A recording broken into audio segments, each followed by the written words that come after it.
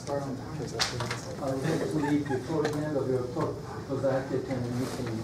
Sure. Some part of the camp, that's how it works. Okay. Yes, yes, it is. Hi. Very happy to have Dalimil Mazac here for the next seminar behind YouTube.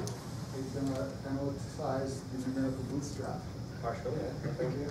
Thanks for the ambitious introduction. It's a real pleasure to be here, so thanks for having me. My first time in Texas. It's been a great time. Yeah, really upset. I'll tell you about some partially completed, partially ongoing work done mostly in cooperation with Miguel Paulos. So the first paper is already out, and the second one is almost being written. Miguel still needs to write his part. No, there is no. Yeah, so it's about a program which was sort of partially started in my paper from 2016. So you can also look there for more details.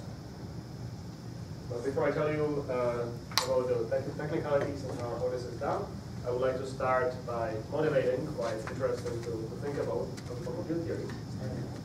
By the way, in the whole talk, by conformal field theory, I do not necessarily mean a two-dimensional conformal field theory, it's a vector algebra, but it's in general D-dimension. Conformal field theory D dimensions, where the conformal group is the global conformal groups. So finite dimensional conformal algebra. So there are roughly speaking three categories of reasons why conformal field theories are interesting. So I'm going to list them, and for each of them I'll give you some sample questions which I think are very interesting and which we may hope to eventually tackle using the conformal bootstrap. So the first reason is that CFTs classify possible short distance behavior of unitary local quantum field theories, and that the general quantum field theory is a relevant deformation of a CFT. So CFTs basically give you these signposts in the space of quantum field theories. And perhaps if we eventually want to classify quantum field theories, we should maybe start by classifying conformal field theories, which are the usually fixed points. So one sample question that you may wonder about is whether some interesting yet unknown strongly coupled conformal field theory controls some physics beyond the standard model. Another slightly more formal question is whether some interacting conformal field theories exist above 6 dimensions. At the moment we don't know any examples. We know that there cannot be any superconformal field theories above 6 dimensions, but maybe there are some non-supersymmetric conformal field theories above 6 dimensions. Now, on the opposite end of the RG flow, we know that the behavior in the IR of some quantum field theory could be more rich than just a CFT, but CFT is definitely one of the interesting options. So typically you need to tune some parameters, the relevant operators, to make sure that your quantum field theory flows to some interesting CFT in the IR. One interesting question is whether we can say something about the conformal window of QCD.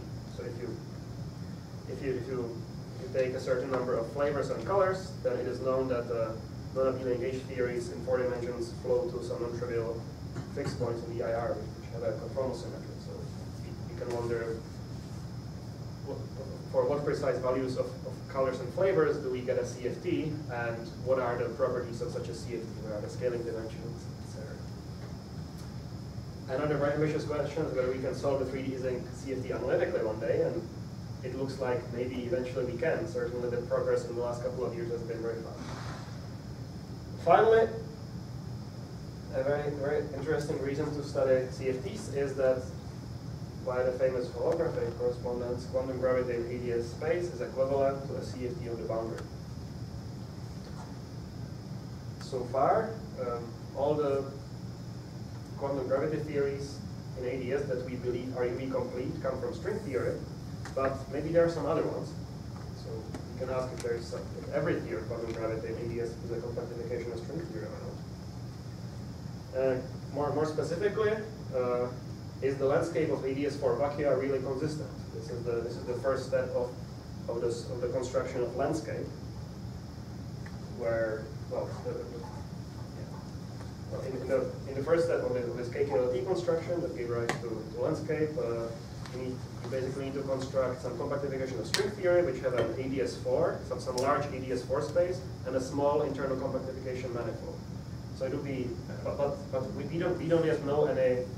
We don't really know precisely what the holographic rules of these theories are. So there is some suspicion that maybe such theories are actually not consistent, and that even before you do this anti-de-brane uplift, you may not be doing consistent physics. But so the criterion of consistency here is that they should have a proper holographic description. Is that the point? yes, that's it. Okay. What if I say? Yeah, I mean, if you believe, I think we should all believe that when you have a quantum gravity in ADS, then you get a consistent conformal field theory on the boundary. So it is by ruling out some classes of CFTs, you can rule out some classes of quantum gravity theories in ADS. But not swampland altogether, right? I suppose. Maybe not. Well, usually the swampland criteria are for flat space, and as we discussed at length, there is some interesting tension between flat space and ADS. But yeah, you could certainly hope to rule out some big classes of ADS proposed vacuum string theory by bootstrap logic on the boundary. What it tells you about flat space, I don't want to go into. Okay. Any other questions, by the way? Yeah. So. Not only that CFTs are connected to a lot of interesting physics, but unlike general quantum field theories, they can be defined and studied completely abstractly, starting from a set of axioms which are obeyed by the operator algebra. So here are the axioms. They fit on one slide, and they tell you they are basically exhaustive axioms for what the operator algebra of a CFT should behave like. First of all, the conformal group is in the d-dimensional Minkowski space is SO2, D. And then the set of local operators of the theory is a unitary representation of this group. It's unitary because of a state operator map. The set of local operators also happens to be the Hilbert space on the d-1 dimensional sphere. And the conformal group acts on this Hilbert space, so it's a unitary representation. Now we describe the theory in terms of its primary operators, which are labeled calligraphic OI. These operators are labeled by the scaling dimension delta and rho, where the delta is the charge under an SO2 factor. So that this SO2, D has inside of it the SO2 and SOD. SOD is basically the group of rotations in Euclidean space, and the SO2 is the scaling. I mean, it's slightly subtle. I put these tildes on because really we are studying the universal cover of this group, but I don't want to go into this details. I'll just add along the algebra. Delta is the charge on the SO2, and rho is some irreducible representation of this SOD. So are you going to deal with the Euclidean operators? It's so always or almost always when you talk about conformal field theory, the question is with respect to which group is it unitary. It is always unitary with respect to the Minkowski group. Right, so this is the Minkowski and conformal group. The theory is unitary. All the generators are unitary in the Lorentzian signature, and that means that unitary representations of the Minkowskian group are labeled by these labels. So even though it's a bit tricky because SOD is the rotation of the Euclidean space, but it is the label of the Minkowskian unitary representations. So in particular, these are not unitary representations of the Euclidean conformal group. Those are very different. But in actual computation, often you will go to a Euclidean signature. Yeah, it's just much for simplify your calculation. That's right. Yeah. So the simplest objects are Euclidean correlation functions. You can only continue them to go to Lorentzian signature, but the notion of unitarity is defined in Lorentzian signature. So for example, the 3D Ising model is a Lorentzian unitary CFT. It's not a Euclidean unitary CFT. Okay, and crucially, the operators form an associated algebra known as the operator product expansion. And this is compatible with the conformal symmetry. It means we can take a product of two local operators and expand them in an infinite series of the other operators. And there, I suppress some position labels, but roughly speaking, the position labels are completely fixed by by the conformal symmetry. Okay. And that's it. Those are all the axioms for the local operators. They turn out to be highly constraining. And the conformal bootstrap is the effort to constrain, classify, and solve conformal field theories starting from these axioms, and perhaps eventually answer some of the questions from the first slide. The program was started by these gentlemen in the 70s, Ferrara, Gattagrillo, and also Polyakov and Mack. Any questions about these axioms?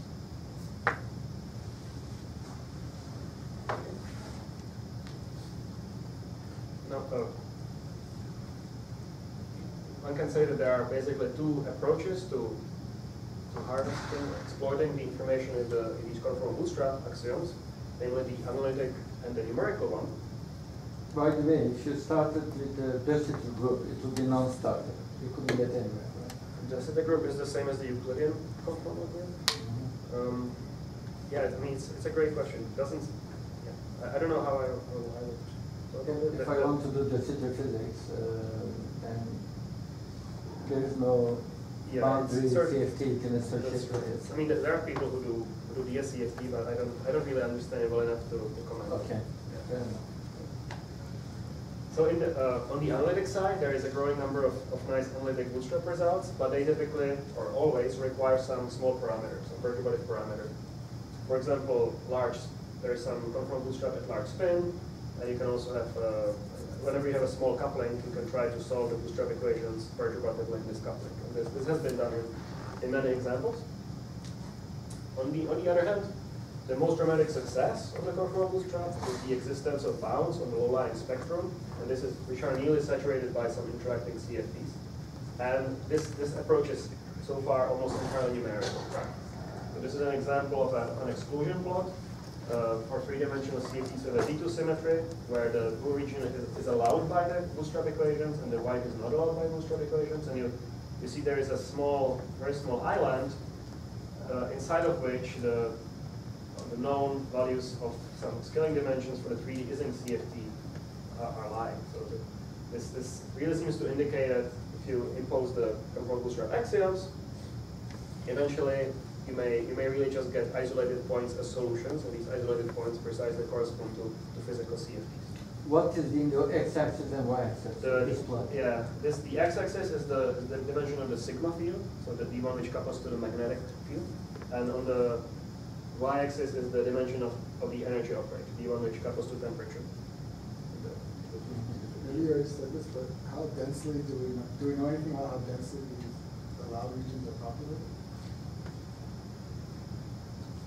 We know some examples of. Is there one at the tip there? I think the fact that you have this tip is maybe just the result of having a finite precision. If you go to infinite precision, maybe this region will disappear altogether. I'm not really sure. The point is that also the parameter space is infinite dimensional. Here is just a projection to two parameters, but if I included all the possible scaling dimensions of primary operators, it's probably just be isolated points which may be quite far apart. But yeah, it's a valid question. Just projecting down to these two dimensions, how does it populate? I don't know. Even a single CFT can give you multiple points in this plot, because this plot refers to the OP of sigma and sigma. So you could take other two Z2 operators and look at their OPE and look at the first operator there, and that will give you another point in the same point. Honestly, I don't know where they are.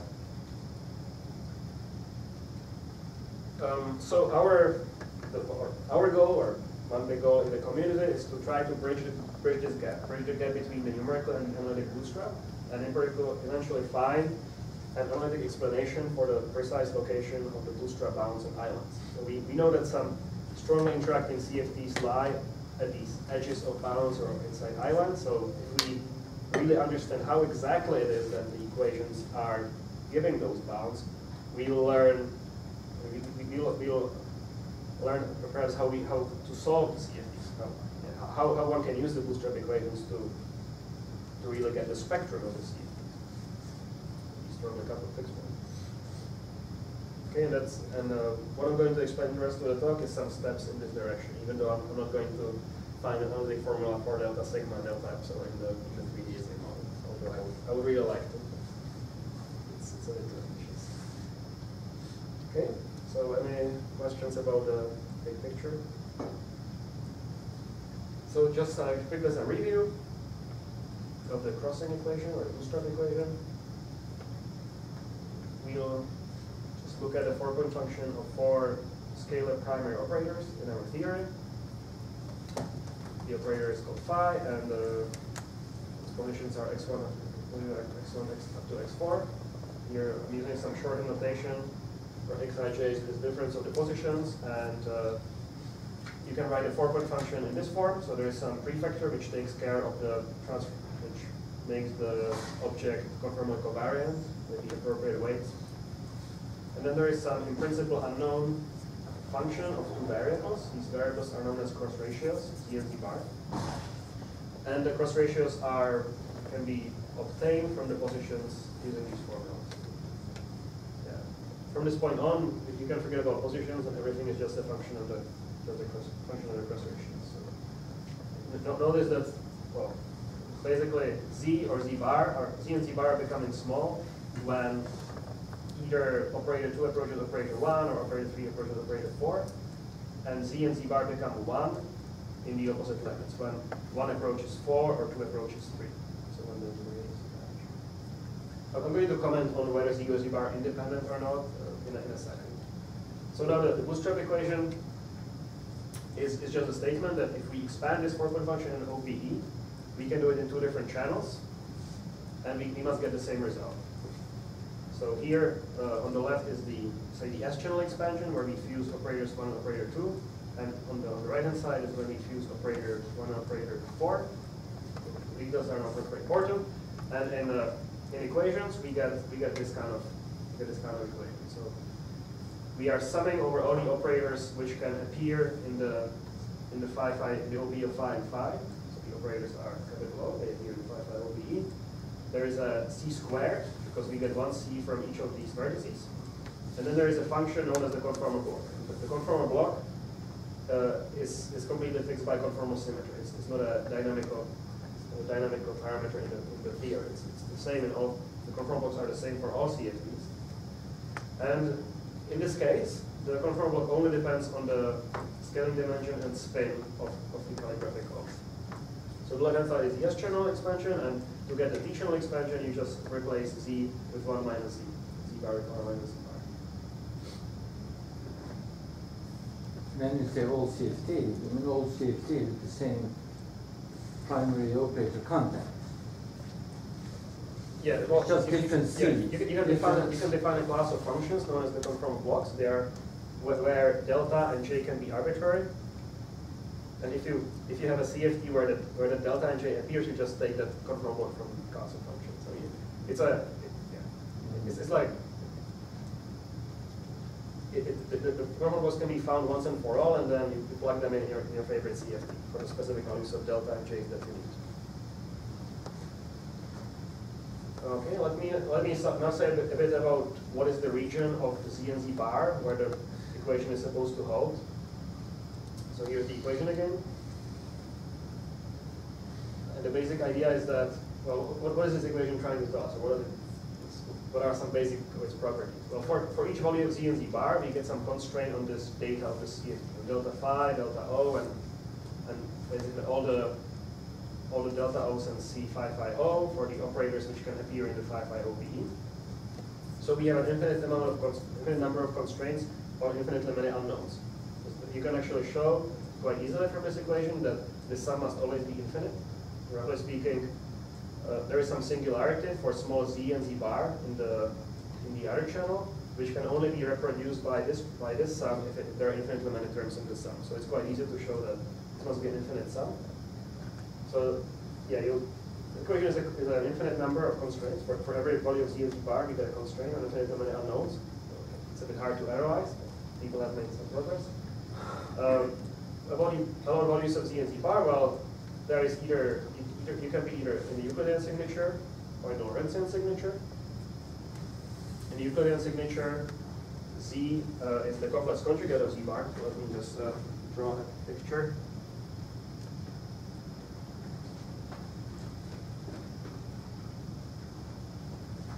So we have 4 points. By conformal transformation, you can bring them to 0, 1, infinity. 3 points, x1, x3, and x4, you can bring to D. So first of all, you can always bring the 4 points into a plane, 2-dimensional plane, and then you can bring the points to 0, 1, and infinity, 3 of them, and then the 4th one, x2, is going to be at some value of Z. This is the complex Z plane, and Z is the complex conjugate of Z bar in the Euclidean signature. Now in the Lorentzian signature, you still take this to be space, but you still take this to be time. And then let me just draw this picture again. So this is 0, 1, and infinity. But now this is time. And Z and Z bar are the light cone coordinates. There's a light cone of 0 and there's light cone of 1. And the operator 2 lives in this diamond. So Z is basically T minus X, and Z bar is T plus X. And these two situations are just related by bit rotation. Okay, so can you comment very briefly on what kind of questions Euclidean signature is indispensable and what other questions Lorentzian signature is useful? Because often I have the impression that people use Euclidean signature almost 90% of the time. Is there any problem where Lorentzian signature is needed? Well, somehow it looks like recently this analytic bootstrap boom is mostly using the limit, the Lorentzian kinematics. Actually, so for example, recently there was an important discovery by Simon Caron-Blood of an inversion formula, which I think Peter Kraftschuk is going to talk about at length in 2 weeks here. And the formula takes, it important depends on the values of the correlator in the so-called Regge limit.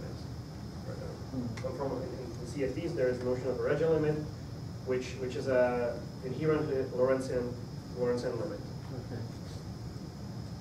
I'll say a bit more about it later, but somehow the point is that there is really only one 4-point function, and everything else everything is only a continuation of the same function. You can start with the I guess these are called Schwinger functions, but basically the correlator in the Euclidean signature, and the time-ordered correlation functions in Lorentzian signature are just analytic continuations of that. So there is only one object, one analytic function, where everything, you can always go to the Euclidean signature where things are singular only at coincident points, and that's it. So, right then, yeah. Did you say that 4 points can always be brought into one plane? Yes. Do you disagree? Or? I think for 3 points it's obvious, but 4 Well, points. okay, let's see. Well, you put 1 at infinity. You can do that just by some inversion with respect to the point. Then you translate another one to the origin.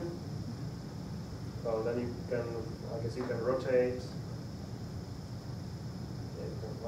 You can rotate one to be on the x-axis, and then so basically you can arrange the 3 points to 0, 1, and infinity, and then you still have rotations around the real axis, right? So by the rotation around the real axis, you can always bring the 4th point to any plane you want.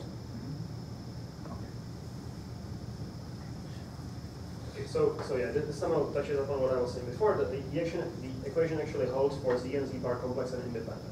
Now, these are really just 2 different real slices of the same function, same analytic function of 2 complex coordinates.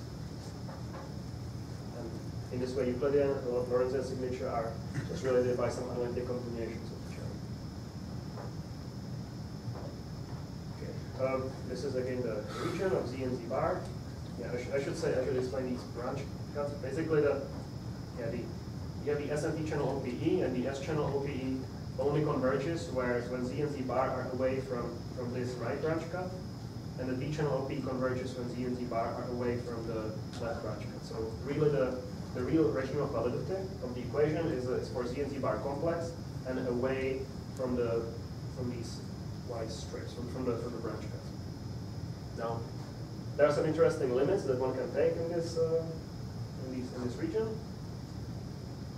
The first kind, simply OP limits, where Z and Z bar approach either the origin, 1, or infinity. The OP limits are kind of Euclidean limits. So I have I infinity minus infinity because Z and Z bar should be complex conjugates of each other. And there are the double light cone limits, which is where the most interesting or most powerful analytic bootstrap so far has been derived, which is where when Z and Z bar approach 0 and 1, let me show it in this picture. The OPE limits are where this point goes either here, or here in the Euclidean signature, 0, 1, and infinity. But in Lorentzian kinematics, there are some other interesting points. For example, you can take the point 2 to this double light cone. So there is here we are becoming now separated both from 0 and from 1. And that's precisely the first one. When Z, this is Z bar maybe, and this is Z. So Z is becoming 0 and Z bar is becoming 1. So Z is 0 here and Z bar there. So is this point. And finally, there is also the Reggie limit, which I won't have much time to discuss, but it's when Z and Z bar are both going to infinity, but on the same, both on the upper half plane. But the prefer to be on this side. The point of these limits is that that's where the analytic bootstrap operates. By expanding the equations around some of these points, you can get constraints on some analytic constraints on operators which dominate in the respective limits. But if you really want to understand these non-perturbative bounds, they are presumably a result of some non-trivial combination of all these constraints. So we need some approach which is capable of extracting data from the whole crossing region. So somehow the idea is that, for example, for the double light cone limit, the operators which dominate in the OPE are operators of large spin in one channel. And in the Reggie limit, it will be the leading Reggie trajectory which dominates. In the OPE limit, it's operators of small scale information. But in some non-perturbative CFT, all the operators talk to each other. So we need to find some approach which can harvest the information from more globally from the whole crossing region. Well, one way to make this formal, and one way which also connects to the numerical bootstrap, is to talk about functionals. So you can think of the crossing equation as an equation which lives in a vector space of functions of Z and Z bar. And we can parameterize the bootstrap constraints by elements of the dual space of this space. And these dual vectors I will call functionals. And for every such functional, we can apply it to the crossing equation and find just an equation between numbers, right? Before it was a vector equation in a vector space of functions of Z and Z bar, and by applying omega, you get an equation between numbers. So, yeah. Is it clear what happened here? So I basically started with the,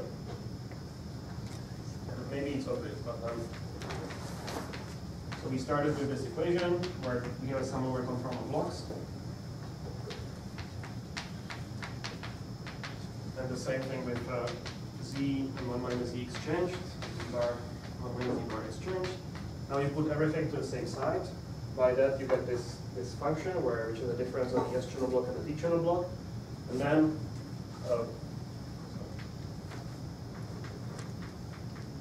the full crossing equation looks like this. This is really nothing deep, this is just a way of rewriting it. Now all the operators contribute additively, so you can think of these functions f as vectors.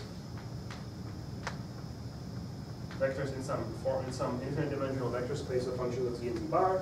They all add up to 0, which means that for every functional, we can take an omega, apply to this equation, and get 0.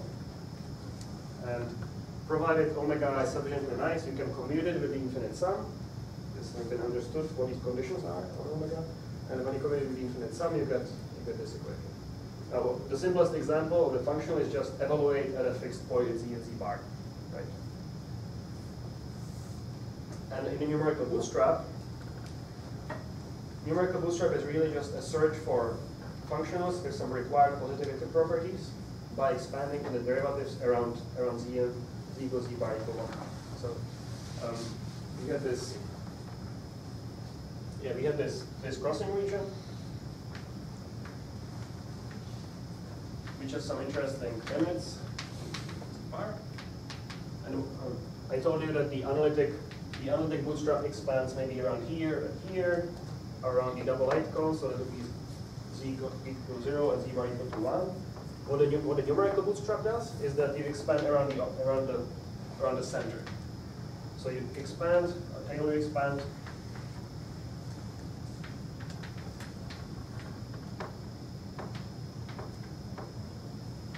Around z bar equal to 1/2. So you write your functional omega as a linear combination of this word.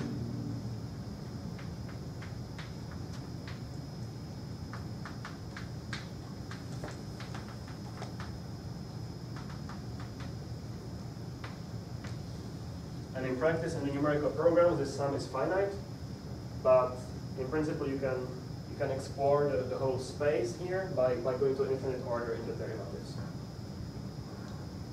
And that's why the bounds are only becoming optimal in the limit of large number of derivatives, right? Somehow, if I go to a very high order in this expansion, the expansion starts probing this boundary, the branch point. So that's somehow by going to large order in the numerical bootstrap expansion, I can start sensing what's happening in these analytic bootstrap limits. Is the dual vector space really defined properly, uniquely, or there's some arbitrariness sneaking in here into the discussion?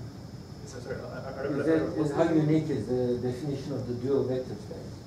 Well, it is the infinite dimensional space here. Right. Yeah, it's known. I mean, it's known what are the necessary and sufficient constraints on omega. So it's known what omega, what kind of.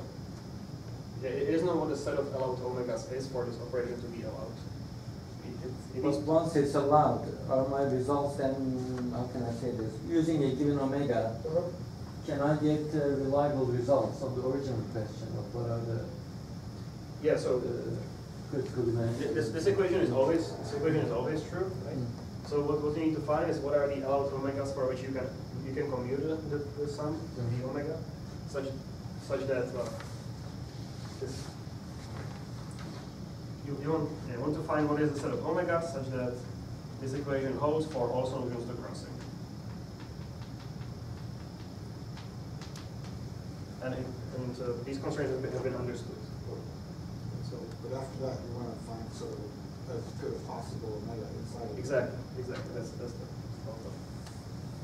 And that's precise. That brings me to the title of this slide. The best possible omegas are called extrema functions. So the optimal bounds arise from optimal or extrema functions. This was first discussed by Shiro Shok and Mikhail Pausch. The biggest question was, well, how many of those are there? The optimal extreme. Are they sort of unique or? Right. For each. Yeah. The functional which is responsible for the bound at a given point is generically unique, up to an overall scale. There are some degenerate situations where it's not true, but roughly speaking, there is some kind of duality between the solution to crossing and the function. On the boundary of the region, the solution is typically unique, and the external function is also typically unique. But there is no complete theory of these functions. That's what I'm working on. Somebody else may not come next week improving the bound, for example. Once you find a bound, that's it. That is the D bound. It's not like subject to improvement by next time finding a better omega or something. The bound is optimal if and only if there's an actual solution to crossing which saturates it. If there is a solution to crossing that saturates it, you can never improve it because the new bound would violate the solution to crossing. And that's Are you going to saturate the bound? yes, yeah. But I'm only going to saturate it for some simple case like the generalized free theory. But that's already. Okay, let me keep going now. So this is a slightly subtle point, but basically these constraints on the extreme functional imply that the extreme functional should have double zeros on the vectors which appear in the optimal solution. Was this ever explained to you? And maybe I should review the argument a little bit. But then you won't have time to finish your talk. I think I'm doing all right. I don't know. Anything can happen, of course. So, yeah, I think I should just this point. Okay, so I can erase the correction one to keep.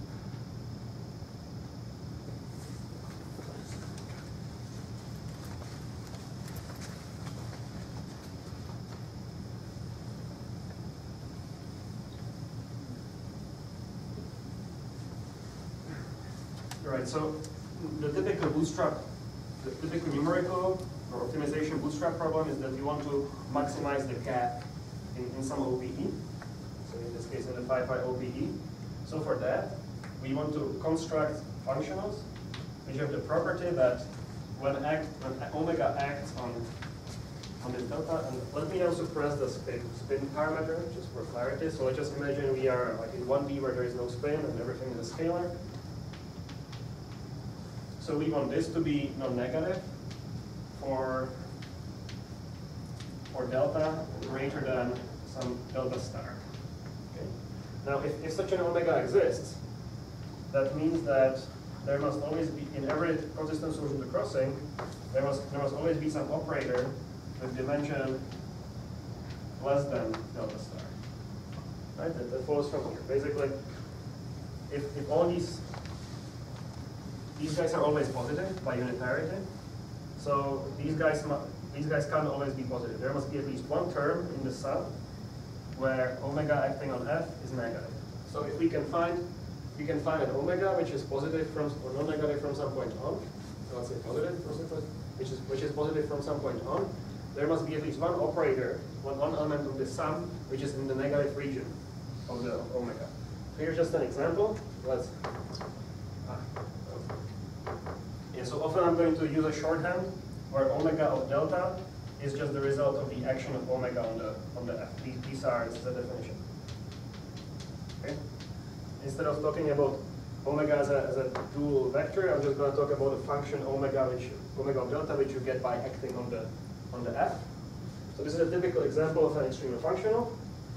If you can find such a functional, it means that there must be at least one operator in the red region for in every solution to crossing. Because if all operators were in the green region, unless they are exactly at the zeros, then you will get a contradiction with this equation. You will have a sum of positive terms equals 0. So there must be at least one operator here. Okay, and now what happens is we try to improve the bound. Well, improving the bound in this case means trying to push delta star lower and lower and lower until we can't push it down anymore. And the reason why we can't find omega with delta star less than something is because there is actually a solution to crossing with the delta, where delta star is the gap.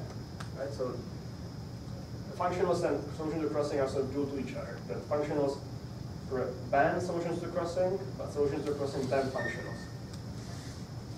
And in that case, this is precisely what happens, right? That delta star, this would be so we now, for the optimal case, we know that there is a solution to crossing where delta star is equal to the minimal delta O.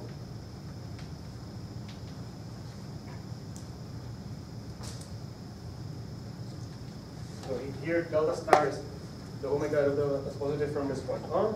This is delta star, minimal delta O. But there are also other operators.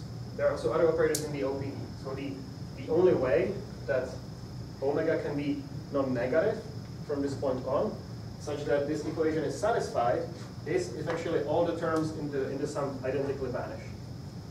And so that means that the omega of delta must have zeros at the locations of all the other operators in the spectrum above the minimal one. And these are typical double well.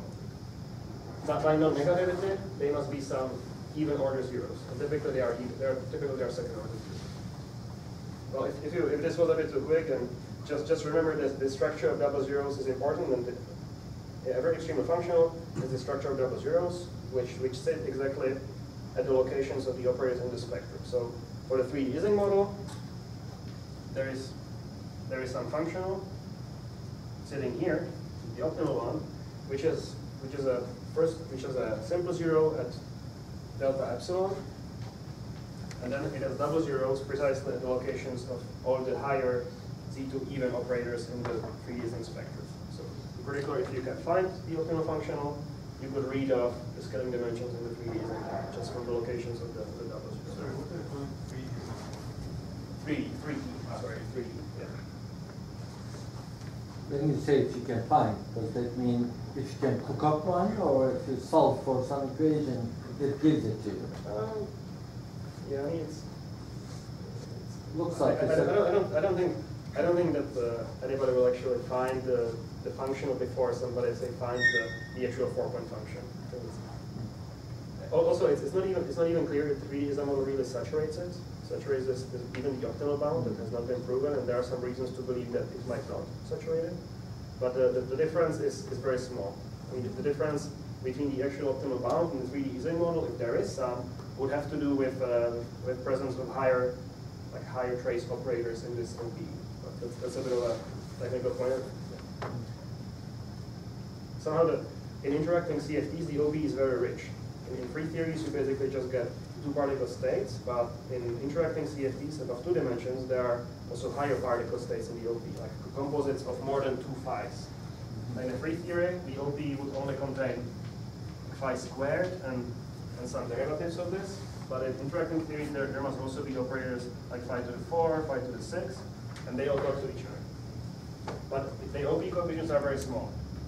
So maybe it's possible that the 3D Ising model is exactly on the bound, but if it's not, the difference between the 3D Ising model and the bound is controlled by the size of these OP coefficients, roughly speaking.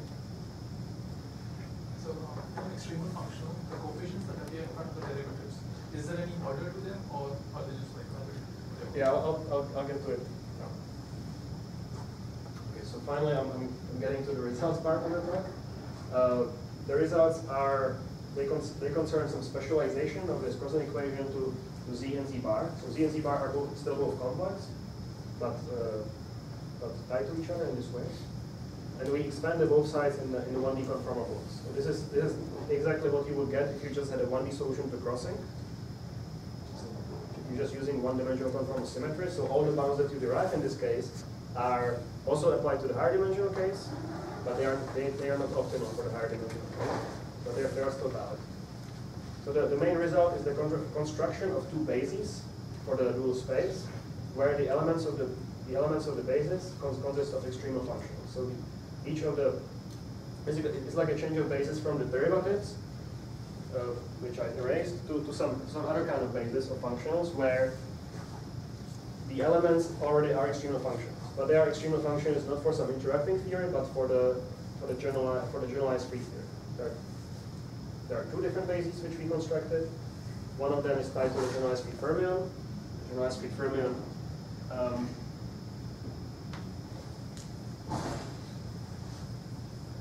The generalized free fermion has scaling dimensions delta phi, 2 delta phi plus 2n plus 1 in this, and it's 0, 1, etc.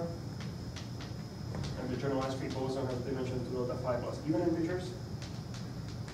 And they are holographic duals of either the massive fermion or the massive scalar in ADS.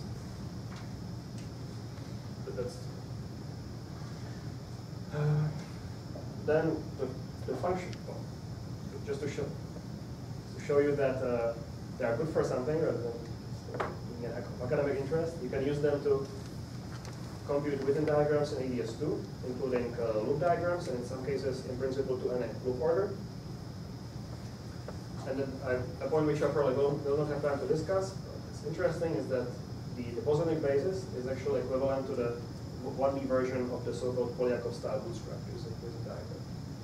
You can talk about it later if you're interested. Now, what are these functionals? What do they look like? This class was first discussed in my paper in 2016. So instead of expanding in derivatives, now we are going to write them as some contour integrals in the complex Z plane. The functional in this class, omega, so omega is a functional, f is some test function that we apply the functional to, and h is just some integral kernel which defines the function. So instead of coefficients of derivatives, we have some analytic function h of z. Now the function has, the prescription has two parts, and don't ask me how I thought about it, but I just tried many different things, and in the end it worked. But one nice property of it is that, well, it has two, there are two contour integrals, one from 1/2 to 1, and the other one from 1/2 to 1/2 plus I infinity. One nice thing about it is that it sort of connects all the different interesting limits. The 1/2 is where the numerical bootstrap starts. This is the OP limit, and all up there at infinity is the Reggie limit. So somehow this function probes the interesting limits in some intricate way, which I don't even know how it works. What's going on with Z bar? Yeah, so I said Z equal to V bar. They're identified. It's like a 1D situation. So if you write the function this way, by the way, from now on, just to ease up on the notation, instead of delta phi, I will write A is delta phi. Okay, now for the whole thing to work, there are some constraints on what h must be, some functional equations, but you can ignore it. They are just technical details. And then the interesting thing is that under these assumptions, when you apply such a functional to the f vector, f of delta, you get something like this. And what's most important is the prefactor. So the prefactor is something that automatically produces for you the structure of double zeros. So know that h is just that h doesn't depend on delta. So the whole delta dependence here is coming from applying it to the f of delta. But this function, like 1 plus or minus cos of this guy, has double zeros precisely when delta is 2a plus even or odd integers. So when the sign is negative, when the sign is the upper one, which corresponds to the bosons, this guy has double zeros at these locations, and when it's the lower sign, it has double zeros at these locations. So what is the h of z functionally speaking? It's coming, okay. It's coming. Yeah. And it's a kind of a functional, I mean, it's the integral transform, right? Yeah. Okay. Well, wait, hold on. It's the dual functional. This is not into a number, right? Is it? Or is it mapping to another basis? Well, I thought it gives a dual basis. The functional is different. A single functional is specified by choice of h, and the basis is there is a basis of h's. There is a set of choices of h's which are compatible with these equations, and they give you the basis of functionals. Okay. And that's here. So there are two different bases. One is fermionic. In the fermionic case, the previous expression simplifies to this one, and there is a set of solutions. H was constrained by some functional equations, and you can try to solve for h. And you find that there's an infinite set of solutions, which basically look like this. So they are uniquely labeled by these equations. So that's why we are getting a basis. Basically, there are two different kinds of solutions. One is going to give us omega functions omega n, and the other one gives us omega hat n. Without going into details, basically, because there could be some singularity in this integral, the singularity could make one of these double zeros into a simple zero, or cancel it completely.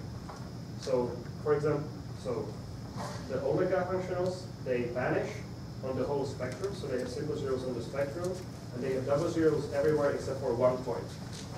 So somehow the basis is dual to the vectors in the generalized free fermion. For every vector in the generalized free fermion, you have two functionals, one which has a double zero everywhere except for that point, and has a simple zero there, and the other one has a double zero everywhere except for that point, and at that point it's non-vanishing.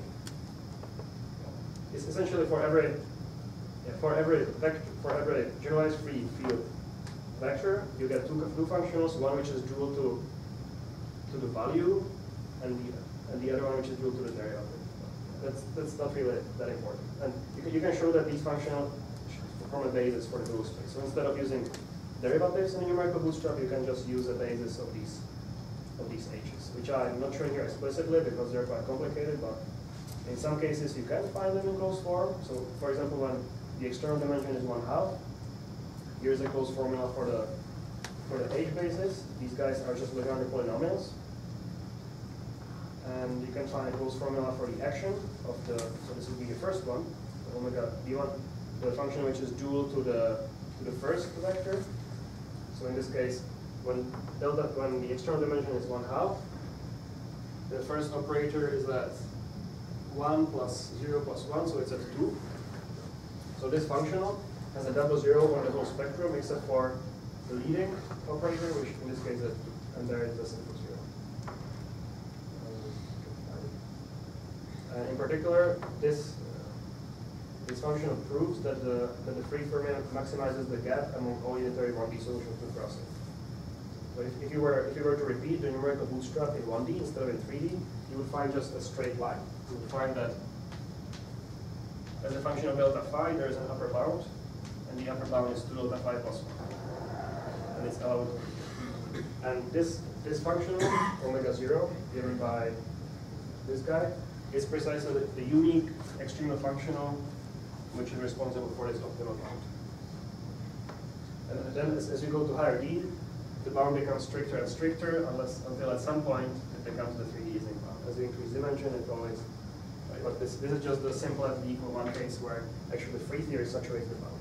So are there like no anomalous dimensions, no deformations to the free bound? Yeah, actually that's right on the next slide. So yeah, just going to say that the dream is to find some analytic formulas for the functions of interacting CFTs. For that, we will have to go to higher D and work much harder. So deformations, that's what you asked about. Just explain. So how much of this, it sounds like you want the entire analog volume of this, but how much of this information are you using? The actual analytical form of it? Do you need all of it? So there is a unique functional. This function is uniquely fixed by the requirement that it's obtained by acting with a function on f of delta, and by the requirement that there are double zeros everywhere except for here. There is a unique. How to actually fix it? So does this answer that? Well, I mean, so, question about scale, but is that right? But how much do you actually need the analytical form of this curve? You don't. In order to prove that that there is a bound, you don't need the architecture. You just need to know where it's positive. So you don't need the precise form. But to do some other things, like for example study within diagrams, you need the actual form. So that's what I talked about here a bit. Let's imagine that we deform the double trace operators in the free fermion. So we deform them to the leading order. So forget about the parameter G. These are the scaling dimension, these are the different OP coefficients. Crossing symmetry maps to this equation. Now if we apply, we can use these Basel functions to immediately rule out such deformations. Basically, if we apply omega n to this equation, you find that all the anomalous dimensions must vanish because the omega n only has a simple zero at one point, so it picks up only the anomalous dimension of the nth guy. And similar for the omega hat, it only picks up the OP coefficient. So from this, you can prove that free fermion has it has no deformations unless we introduce new states in the OPE. And this has sort of nicely, this is a nice AES2 analog because the free fermion is just dual to Majorana fermion. And you could imagine writing down deformations, but there is actually no relevant deformation in the AES2 because psi to the 4 vanishes because of fermionic statistics. And once you add derivatives, it becomes irrelevant. So there is no way you can define a UV complete theory just by writing down a Lagrangian for a Majorana fermion in 2D. Now this is different for the bosonic case, so I'm just going to run through it because I want to get some interesting parts of it. So in this case, there is some subtlety that basically you have one less functional, so you can never construct a functional. So every functional vanishing on the whole spectrum has at least 2 simple zeros. So you can never find a functional which has just 1 simple zero and double zeros everywhere else on the whole spectrum. So that means that now there will be a deformation which is allowed. We play the same game, we write down some deformation, and now Now, because of this fact that you don't have any, there is no function which would only pick up one anomalous dimension, but every function is going to give you one relation between two anomalous dimensions. There's actually one parameter family of solutions, and this one parameter family of solutions you can precisely you can check that it's equal to having a 5 to the 4 interaction in ADS. So psi to the 4 didn't exist, as we know, but 5 to the 4 is perfectly fine deformation of the massive free scalar in ADS2. You can compute all the anomalous dimensions, either using Witten diagrams or using the functionals, and you get a perfect match. This was also done in more than 1D using a different technique by these gentlemen. So talk to you about the remaining contact interactions with derivatives. Right, so the contact interactions with derivatives are not going to be relevant because you have at least. So there is no interaction with two derivatives in 2D, but there is one with 4 derivatives, and that's where they're irrelevant. And that doesn't give you a UV complete boundary theory. I mean, you would have to do a normalization. You would have to add higher and higher vertices. But I mean, the simple reason is that the boundary 4-point function. I mean, you can just compute a Witten diagram, right? So say I give you a 5 to the 4 with 4 derivatives. You can compute a Witten diagram. And the boundary 4-point function is not bounded in the region. So that's the important ingredient which I didn't have time to talk about. But these functions are only incorporate the boundedness in the region. For a finite coupling well-defined CFT, everything is always Reggie-bounded, so a consequence of unitarity and crossing. But when you expand things in perturbation theory, the perturbative terms may not be bounded in the region. So that's why, maybe we can discuss later, but the answer is you can also derive these contact interactions from the functionals, but you need to take some further linear combinations of the functionals, which can also see 4-point functions that are not bounded in the region. But you can do it sort of order by order in derivatives. But now I want to just say a few words about how to go to higher orders in the coupling. So that will correspond to loops on the ADS side, and you can still do it. So you can, if you have fixed all the CFT data of these operators to a certain order, you can apply either omega n or omega het, and to find these guys should be swapped. So you apply omega n to find the anomalous dimension in the next order, and apply omega het and to find the OP coefficient in the next order in perturbation theory. And well, we did it at one loop. So order G is the tree level in ADS, and order G squared is the one loop in ADS, where you have the bubble diagram, the bubble diagrams contribute, and it matches between the functionals computation and the ADS computation. And actually, you can also go to two loops. So here's a result for the two loops, and that's where the fact that you were asking about the precise functional form. There are some tri-gamma functions, etc., etc. That's the reason why you're getting zeta 3 and zeta 5, etc.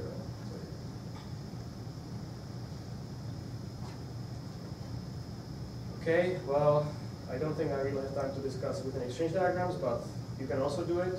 Here there is an extra source term in the equations, because there is an extra single trace operator propagated in the diagram. So basically what you find is that the corrections to anomalous dimensions and OP coefficients in the Witten exchange diagrams are precisely just the values of the function. If you want to find, I don't think I should go into the answer, but there is a very fundamental connection between the OP expansion of Witten exchange diagrams and the actual, this function omega of delta. Right, so I have omega n of delta, and the statement is that omega n of delta is precisely the OP coefficient of a double trace operator, the n double trace operator in the Witten exchange diagram. So that's an alternative way how to compute these operators. But yeah, maybe I can tell you later. And because of this connection between functionals and Witten exchange diagrams, you can prove the so-called Polyakov-Bootstrap. The Polyakov-Bootstrap equations, if you know what they are, great. If you don't, I'm sorry for now. But they are just the statement that the double trace is cancelled.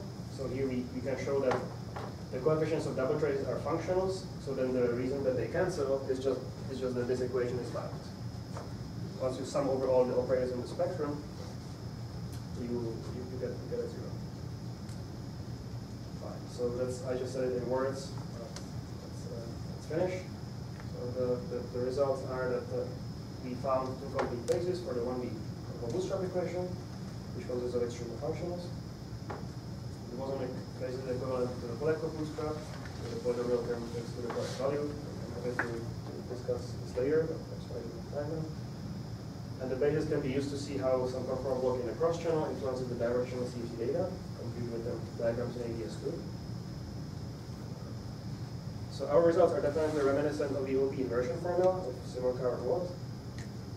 It's basically really looks almost the same, but we haven't understood the connections. It would be interesting to clarify the connection. And finally, extend the framework to IRV and boundary CFT. Thank you. Any questions?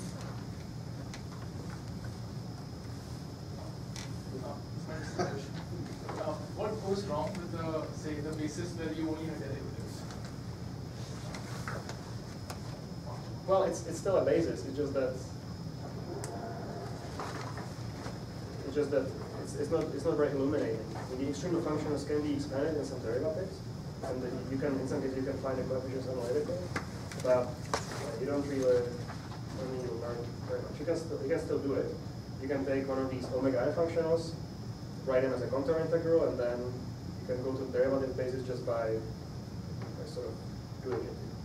You apply it to some function, you expand the function in a Taylor series, and evaluate it term by term. So the coefficient of derivatives are basically moments of this function h. Can be done, but yeah. Could you please go back to the slide where you had an omega functional for the boson? For the boson?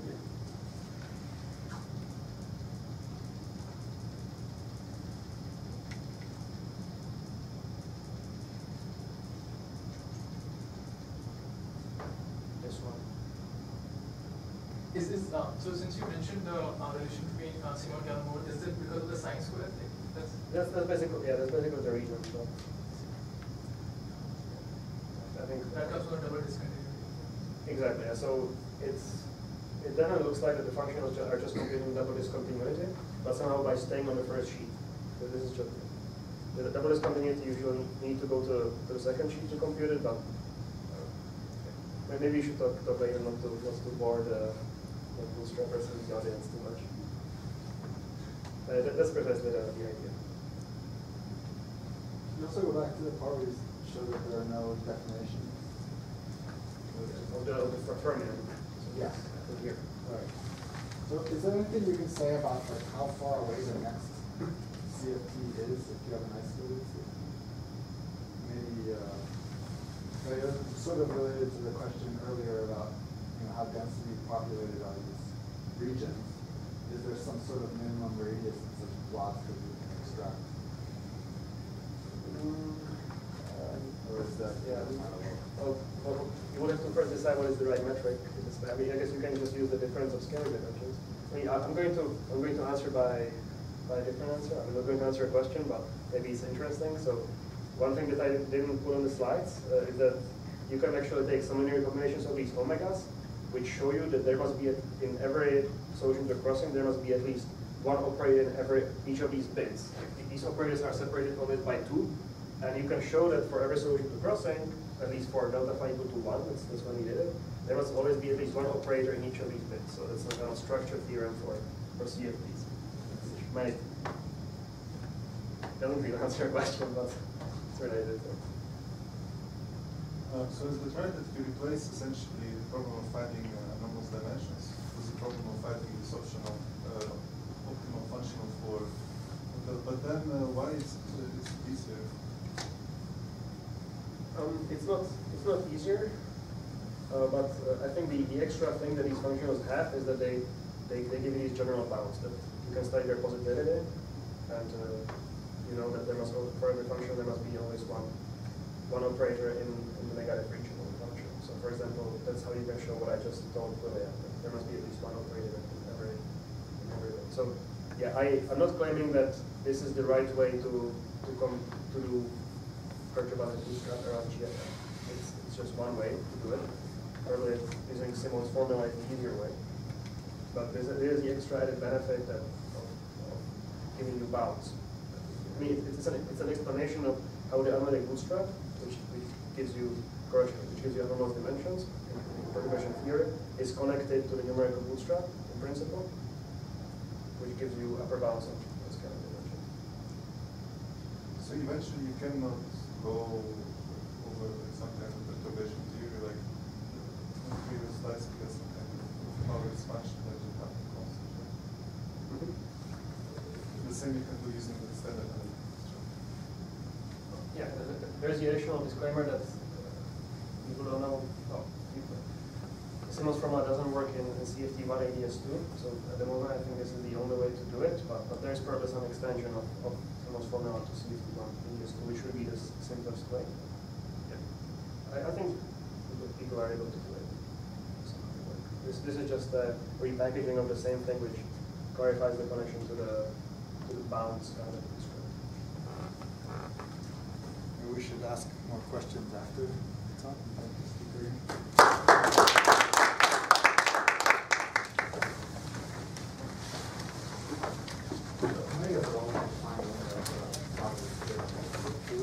Yes. Well, yeah, you can treat them by requiring